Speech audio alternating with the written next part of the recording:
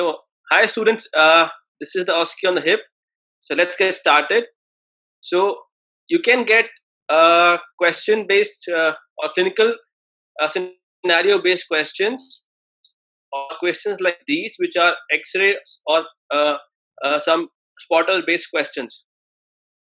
So in this question, he has showed you an X-ray and asked you for a diagnosis. He has also put a pointer to the relevant radiological finding as well. So question number 1 is, what is the diagnosis? He has given you a AP and a frog-like lateral view. Second question is, describe the main clinical findings that you can see in the X-ray. Also, the third question is, he's asked you to describe the radiological signs as well, and asked you what specific view would you ask for this patient. And the fourth question is about treatment, like if he fails conservative treatment, what will be the surgical options? Right. So he has shown an X-ray, asked about the clinical correlation in this disease, related to it the further radiological signs, and then the management. So if we have no idea about the diagnosis, we will not score in this OSCE. And majority of the OSCEs are like this, all or none phenomena. So your diagnosis has to be correct. So I'm moving to the next slide, sir. Please. So it was very clear on the X-ray. The examiner has even pointed out the finding.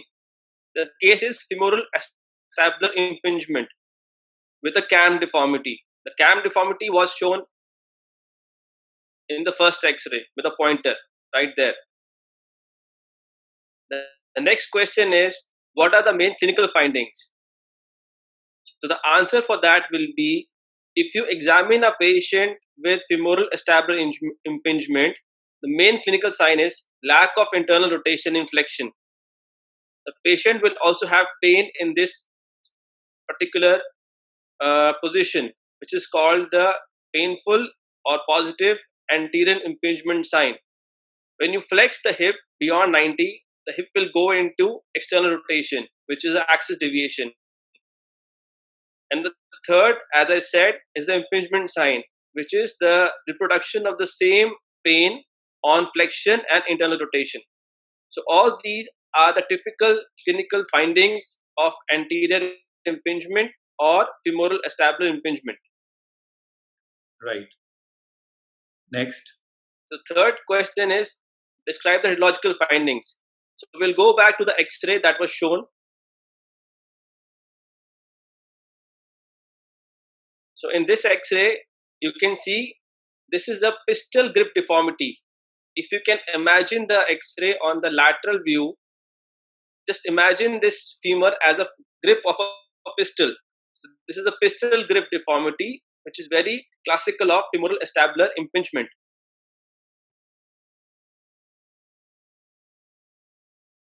The other two signs are decreased head-neck offset and increased alpha angle. So alpha angle is more of a theoretical thing that they should remember. Yes.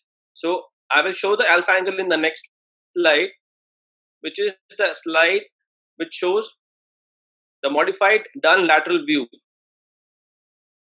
This X-ray is the classical X-ray needed for diagnosis of femoral acetabular impingement. This is called modified Dunn lateral view. This is done with hip in 45 degrees of flexion, 20 degrees of abduction, and neutral rotation. This is most sensitive to detect cam lesions. Now on this, you can clearly see alpha angle, which is increased. Alpha angle is the angle subtended from a line joining the center of the neck to center of the head, and the other line is the line joining center of the head to the point where the head loses its sphericity. The angle between these two lines is called alpha angle. it should be less than 50 degrees normally. But if it's more than 50 degrees, it is called increased alpha angle and is same as it is the main radiological sign for FAI or femoral acetabular impingement. The third was decreased head neck offset. This is the distance between the radius of the femoral head minus the radius of the femoral neck.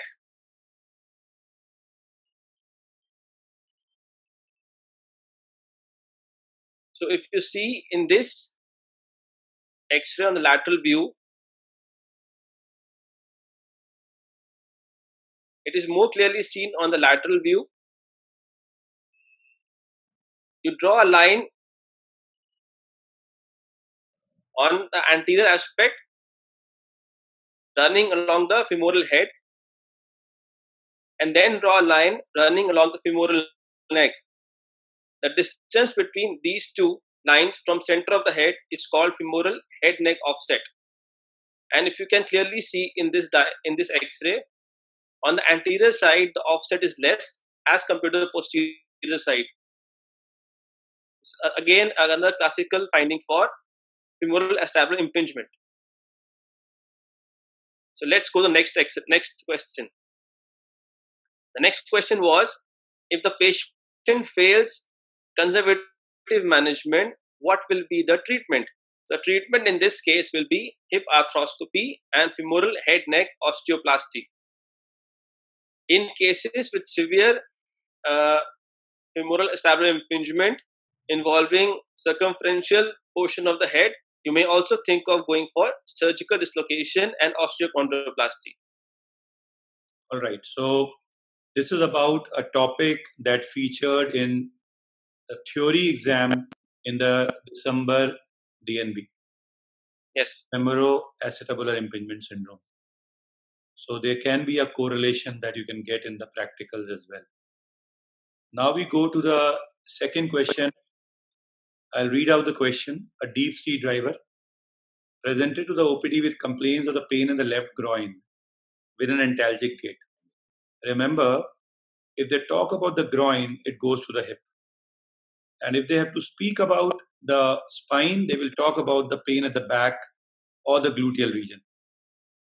And with a deep sea diver, they are giving you a history of high pressure situations.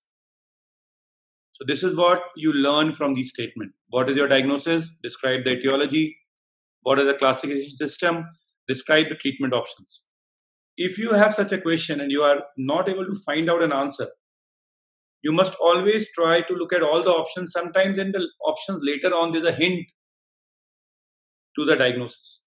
But here it is not, but then you have an X-ray which is accompanying. And that's a classical X-ray that any orthopedician should remember. And that too in a young individual. Dr. Ashish. So as Dr. Kapoor said, the pointers are there already. Deep sea diver, groin pain, antalgic gait, and a classical MRI picture. So the diagnosis for this patient will be bilateral hip AVN. Then the second question is describe the etiology. So etiology in this case is decompression sickness or Casson's disease, which is again one of the etiologies of AVN. Third question is, what are the classifications of AVN?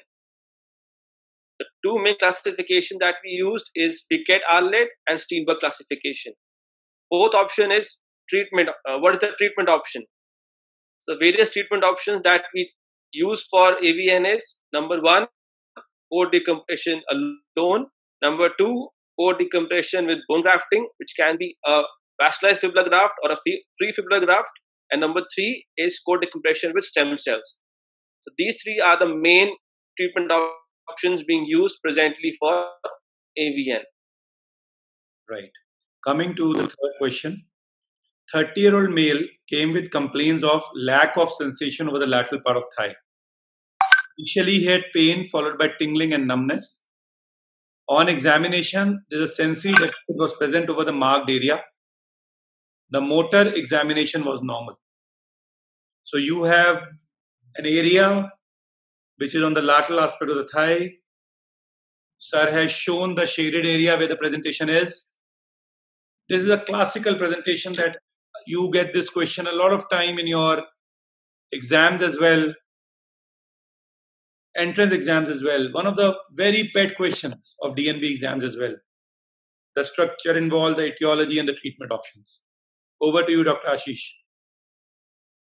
So the pointers in this question will be only sensory involvement and the area involved.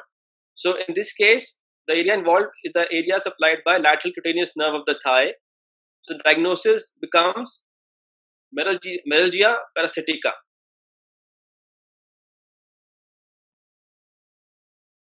What can be the etiology? It can be caused by compression of the nerve due to obesity, due to old scar, tight belts, seat belts, or tumors.